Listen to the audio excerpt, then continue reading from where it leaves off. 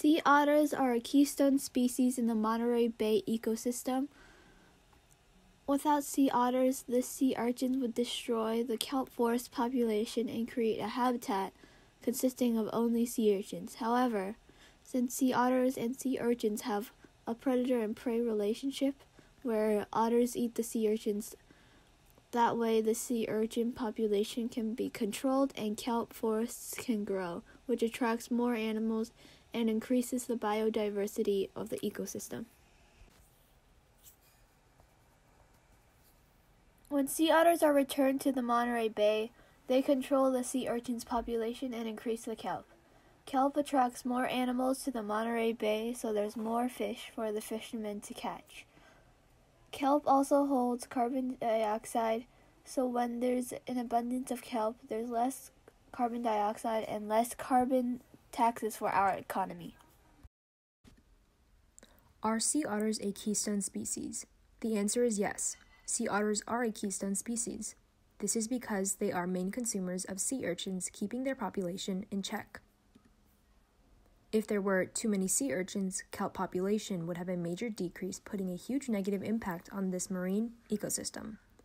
Not only do otters keep these populations balanced, but they increase biodiversity by creating these healthy levels of kelp and kelp forests. What kind of effects will sea otters' reintroduction have on natural ecosystems, the environment in California? Sea otters are keystone species, so when they are reintroduced to natural ecosystems, they will have many positive impacts on the environment. Species will flourish as levels of sea urchins are balanced, causing healthy levels of kelp in kelp forest. These kelp forests help promote biodiversity as they are perfect spots for fish and other living species. What is currently being done to help the sea otters return? The sea otters have been protected by the International Fur Seal Treaty since 1911. The US, Russia, Japan, and Great Britain have agreed and decided on banning the large-scale commercial sea otter hunting to allow their populations to recover. Right now, a group of scientists are studying the otter ecology, like the reproductions, diet, home range, and health. Researchers are also working hard to get a better understanding on what is harming or threatening the sea otters so that they can find ways to recover them. The Monterey Bay Aquarium in California are helping the sea otters by implanting trackers and radio transmitters so that they can know the otters' behaviors in the wild ocean. The tracker battery lasts at least 2 years, so the researchers can watch its behaviors until the otters reach adulthood and reproduce.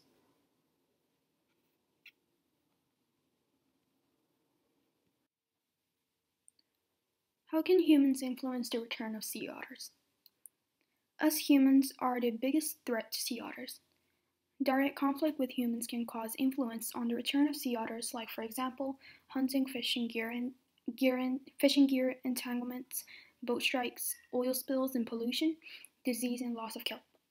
Hunting is not a threat now, but it used to be until the US, Japan, Russia, and Great Britain agreed to ban the program. Fishing gear entanglements are definitely still a problem now. The fishnet fishers use sometimes choke or tangle the sea otters, causing them to die. Same with boat strikes. One of our major problems are pollution and oil spills.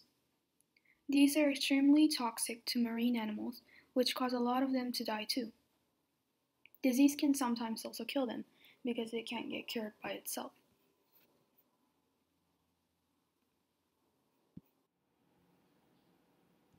Why should we take action? We should take action because the biggest reason the sea otter's population decreased was because of humans. Humans are the biggest threats to them. Human activities have the potential to increase disease transmission and the flow of human pollutants into the marine environment. Thanks to sea otters, researchers and scientists are able to look further and know the ocean's health and its marine ecosystem.